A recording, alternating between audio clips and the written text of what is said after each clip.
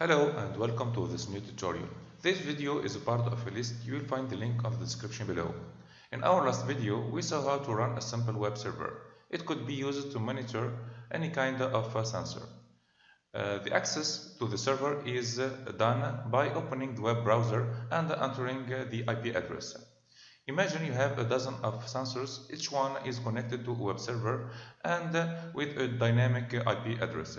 It will be a nightmare to deal with the IP addresses.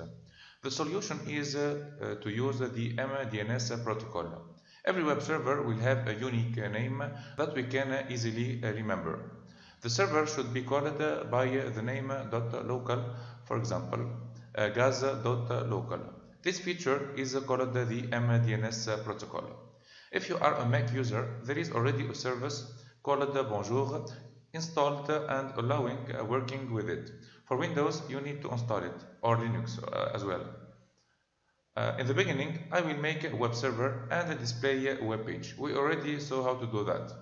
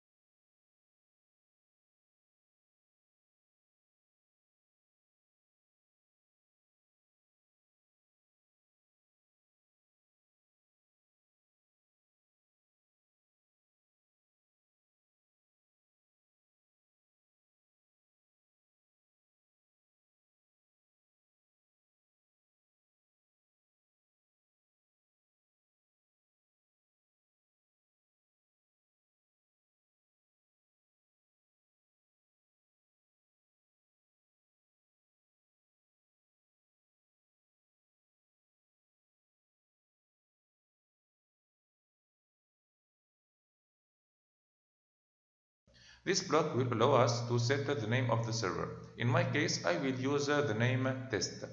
You should add it after the starting of the web server. Now I can upload the program and see the result. First, I will try to access my server with its IP address.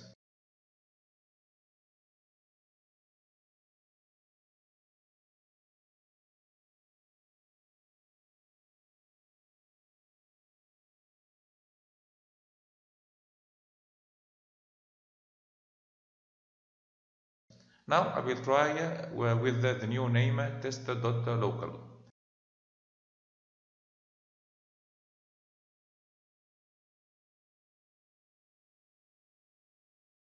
As you can see, it is perfectly working. I hope that you liked the video and see you soon. Bye.